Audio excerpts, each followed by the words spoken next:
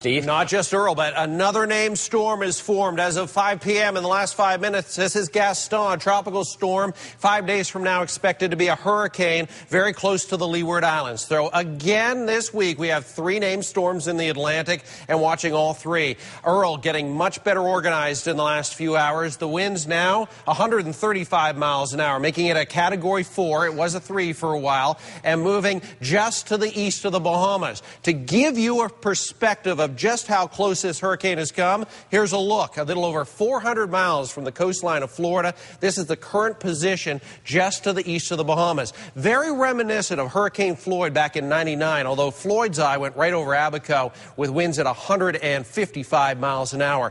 But very similar, and look at how close the outer bands come to Florida, all within the Gulf Stream and very close to us. But we miss it here. Back to the graphics to show you what's going on, the latest coordinates. This was a close call for us. We really dodged a bullet. Category 4 headed up toward Cape Hatteras as a 3 on Thursday, and then moving up the east coast, eventually landfall in the Canadian Maritimes early Saturday, and then washing out into the hurricane graveyard of the North Atlantic. We also have Fiona. Fiona's still trying to get her act together. Winds at 60 miles an hour. The forecast track taking this toward Bermuda on the weekend, washing her out. Now the third storm, that's Gaston. Gaston's getting a little bit better organized. This was TD9 earlier today. The winds at 40 miles an hour. This tracks toward the Caribbean day 4 and day 5, eventually becoming a hurricane. But all eyes on Earl tonight, and an area that's going to feel a big impact from Earl tomorrow will be North Carolina.